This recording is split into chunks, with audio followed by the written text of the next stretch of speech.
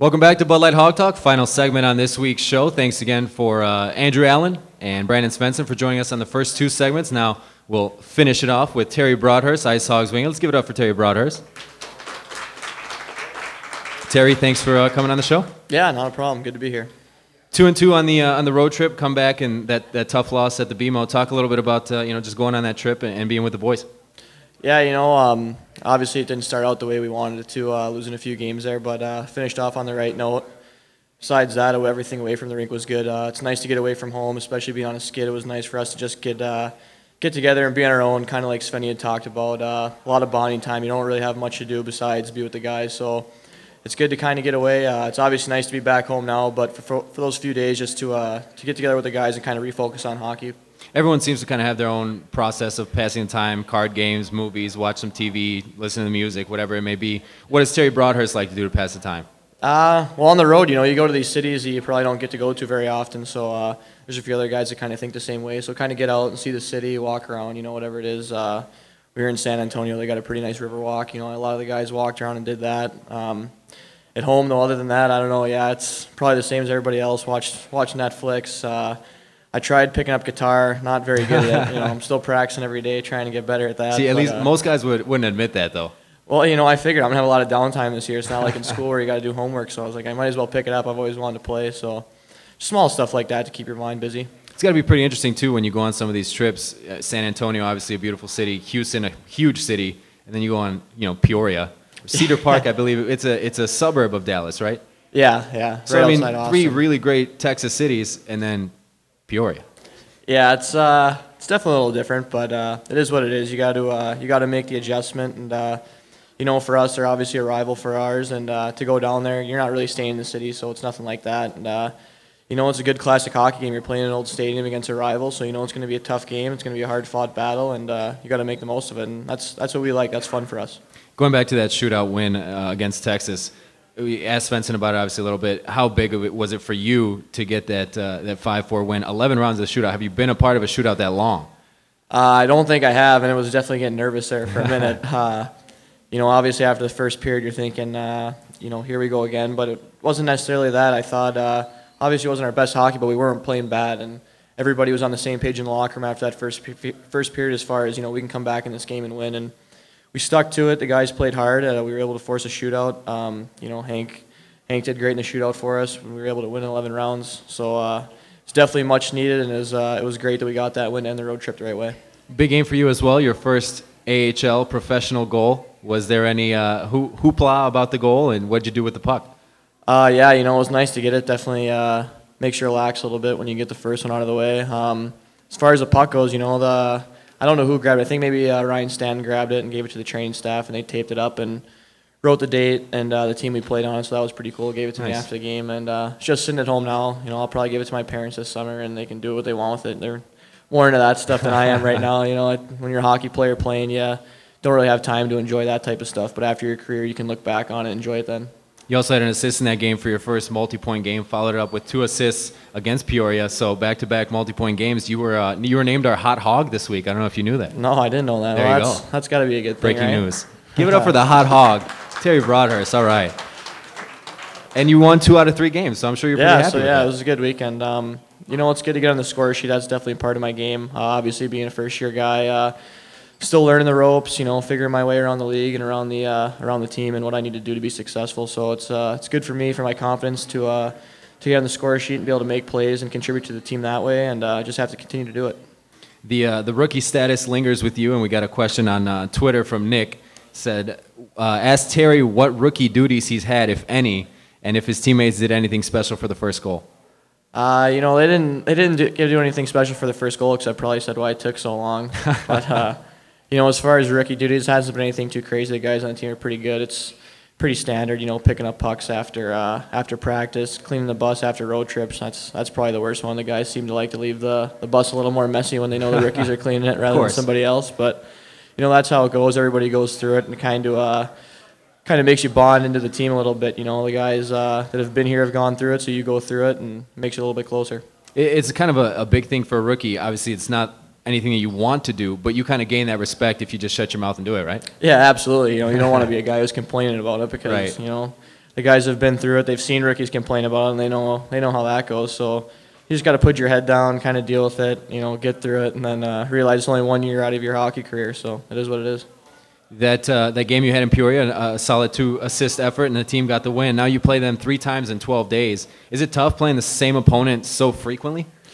Yeah, definitely, because they pick up on your tendencies. It's a little different when you don't see a team for a while. You don't have to necessarily adjust so much, but when you're playing a team that often, there's definitely going to be a lot of coaching involved. They're obviously going to be watching tape on us. We'll be watching tape on them. So as far as that goes, that's kind of tough. And then, you're seeing the same guys all the time. So I'm sure it's going to get pretty heated being a rivalry already. But this time of year, it's good to be playing those type of games. Is there a player in the NHL maybe that you would compare your game to or you strive to be like?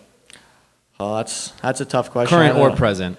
I guess in the past I've had people say maybe like Danny Briere on Philadelphia. I play a little bit like him. But to strive to be like one, I know we're in the Blackhawks organization. This is almost blasphemy to say, but Pavel Datsyuk in Detroit, I think anybody who plays a game can say they want to play like him. He plays the game the right way, almost like Jonathan Toews in Chicago. Defensively, offensively, gets the job done every which way he can. Both great two-way players. Exactly. So for any hockey player in any organization, those are the type of players you want to be, because those are the type of players that stick around and play at that elite level for a long period of their career. Did you see the goal Datsyuk scored against the Kings? Yeah, it wasn't too shabby. He's got some nice hands. He also got murdered by Drew Doughty the shift before that. I saw that this morning. We were watching NHL Network. They didn't show that one as often as they showed the goal. Right. Well, either way, both solid efforts from both high-quality NHL players. Absolutely. You're a local kid, Chicago local kid, I guess. Orland Park, suburb of Chicago. It's got other Orland Park people in the building. All right. So you grew up a Blackhawks fan? Yeah, absolutely. That's kind of how we got into the game. My dad didn't really have much of a hockey background. Grew up playing on ponds and stuff. I kind of just fell into it. And then the Hawks in the early 90s were obviously a great team. Jeremy Roenick, Chris Chelios, Ed Belfour. So that kind of brought us into the game, going to games when we were younger. At that point, it's not like they do now. They're very involved in youth hockey, but there was some stuff they were involved with youth hockey. So, for us as young kids to kind of relate to the players, get to see them face-to-face definitely helped. And, obviously they never won a cup. They lost to Pittsburgh there, and I think it was 92. 94. 94, was it? No, I think it's 92. You got to look that up. You might be right, yeah. But it's one or the other. He'll probably win. But, yeah, definitely. That definitely helped my brother and I get into the game for sure. You don't see kids come out of Chicago playing hockey very often. I mean, in the city especially, there's no public league teams. You got the Catholic League hockey, but in the suburbs especially, I mean, you don't really see the youth leagues and stuff like that as often as you would, obviously, in a Canada or a Minnesota. You'd be surprised. Chicago does produce a lot of good hockey players. I kind of look at it from the USHL, United States Hockey League, a junior league in the United States, and the last few years, Illinois has been 3 and 4 as far as producing players, right behind Minnesota and Michigan. So, there's obviously not high school hockey like it is in Minnesota, but the AAA organizations are very strong. And in the past, probably not as strong as other places, but it's definitely getting there. And obviously, with the Hawks' success and their reemergence, being able to win the Stanley Cup, and then what they do through the community is getting more and more kids involved in the game. So how did you get involved? How did you first start playing? Obviously, you're a Hawks fan, so you're watching the games you want to play. What's the kind of process of you going from kid in Orland Park to playing for the Rockford IceHogs? That's probably the hardest thing, is just get involved. Once you get in the door, then everything seems to map its way out. But for us, it was just kind of a fluke thing. I started, running around with a stick in the basement. And, a guy my grandfather worked with was coaching a team his kid was playing on. We were the same age, and he said, bring him out. I started playing for that team, and then the rest is history. Just kind of stayed in that organization and then moved my way up and eventually started playing AAA hockey and played junior hockey in USHL in college and out here. So you played at college at Nebraska Omaha. Obviously, they're still a very quality team. Last time, I think today rankings came out, they were number 16. But a tough weekend for them. I know you still keep tabs on them. North Dakota now, I guess, the biggest rival for them. Yeah, that's been our big rival the last few years, and definitely a tough series to lose. I know they had a special outdoor game in the new College World Series baseball field there in Omaha, so the guys are pretty pumped going into the weekend about it. I talked to a few of them, but after the losses, it's a tough pill to swallow, but it's a quality team. From what I hear, they played pretty well. Not the results they wanted, but that's how hockey goes sometimes. You were undrafted and then signed by the Blackhawks, the team that you grew up loving. How amazing was that for you to kind of get that phone call or have that whole thing work out? Yeah, it was a dream come true. Bit of a process. I'd gone to their development camp after my freshman year, my sophomore year. So going into my junior year, I kind of thought, if I had a good season, they'd be one of the teams that I'd have an opportunity to sign with. And once I decided after my college season that I wanted to leave, they were one of the first teams to call. So it's kind of a no-brainer for me, especially with my little brother being drafted there. Right.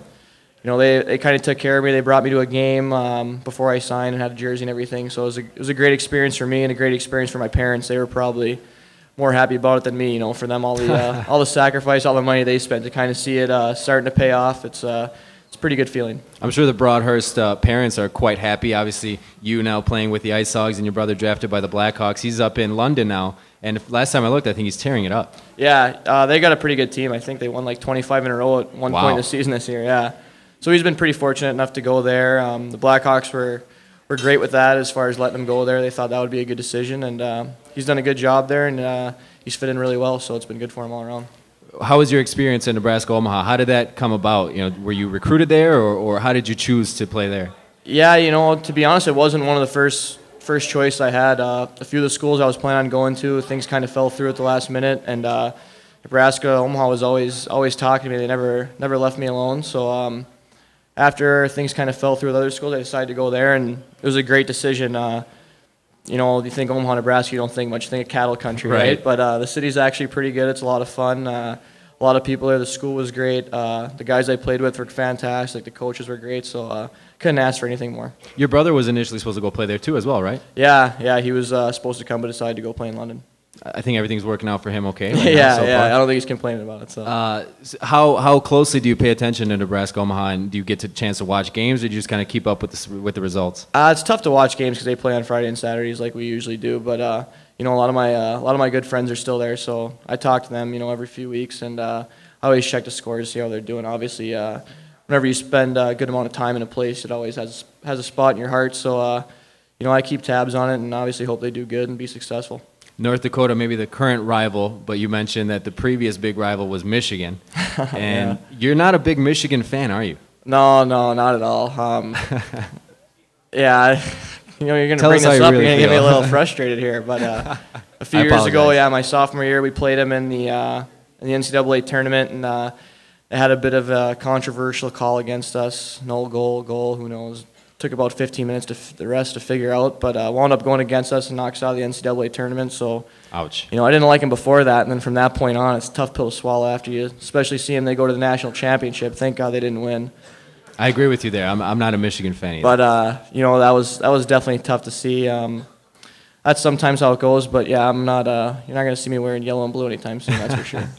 Any other Chicago teams that you're a big fan of? Bulls, White Sox, Cubs? Well, yeah, I've always loved the Bulls, obviously, Michael Jordan. Now that Derrick Rose is there, they have a good team again. But out of all the teams, probably the Chicago Cubs. I go to a lot of Cubs games in the off-season. A lot of my friends are Cubs fans. Yeah, that's how it goes sometimes. It's tough. It's been tough lately, too, But now they got some new management in there, so hopefully they can turn it around. We'll see. They haven't won in 4 of your lifetimes. Yeah, you know what? Actually, 5. This is kind of funny. I actually have a life bet with one of my friends who's an avid White Sox fan. Okay. If I lose, I'll have to write into my will. I'm going to have to owe this guy $500. But the bet is if they win before one of us pass away, he owes me $500. If not, I'll have to will him $500. Is this after the White Sox won the World Series in 2005 that this bet came about? Yeah, it had to be like a year or 2 after that. Okay. But it was just kind of like him and I always bickering back and forth about, Is your brother a Cubs fan or White Sox fan? He's a Cubs fan. He's not, both of us aren't crazy about it, but, to pick, it's definitely the Cubs. I'm probably a little more of a Cubs fan than he is. But how about the Bears? Yeah, the Bears, obviously, they got the new head coach. Hopefully that helps out the offense. That's obviously you must watch a lot of Sports Center. The first thing I probably sound like an analyst up here, right? Yeah, there you go. Terry Broadhurst, next NFL analyst on ESPN. Yeah, well, that's, people in Chicago and around the area, that's what they talk about. They want to see the offense. Obviously, the defense has been great for a long time, but, you got Jay Cutler there who's a good quarterback and is making a lot of money. Expect more of their offense than what's been going on the last few years. So hopefully the new guy can help out. Chicago, obviously a great city, but when the sports teams are doing well and they're making those deep runs, the Blackhawks in 2010, the White Sox in 2005, even the Cubs in 2003 before the whole Bartman thing happened, blah, blah, blah. Sorry to bring that up. But, I mean, when the sports teams are doing well in that city, it's just a fun place to be. Yeah, you know what? I think when the Hawks won the Cup, and even before they won the Cup, when they were on that run, I've never seen the city like that. You could ask anybody around that was around there. I can remember being at a place watching them play San Jose when they swept San Jose, and the place was crazy. And it was an afternoon game, and afterwards the streets, not even around the United Center, were just crazy and red. And then obviously they win the Cup. They have the big parade. Just awesome. The city definitely felt a part of that team, and with them winning the Cup, definitely helped out. You know, now it's almost impossible to get tickets to a game, so that's good. Yeah, but it's nice that the UC is always packed, and it's a great crowd, and obviously that national anthem, in my opinion, maybe the best tradition in pro sports. Yeah, it's second to none, that's for sure. Well, Terry, thanks for the time. Absolutely. 3 games this weekend. Let's have 6 points. Yeah. All right, that's Terry Broadhurst, and that's all the time we've got for this week's edition of Bud Light Hog Talk right here at District Barn Grill. Tune in next week. We'll have Adam Clendenning, Matthew Baudouin, and Ted Dent on the show. Thanks for watching on 23.2 Antenna TV. We'll see you next week.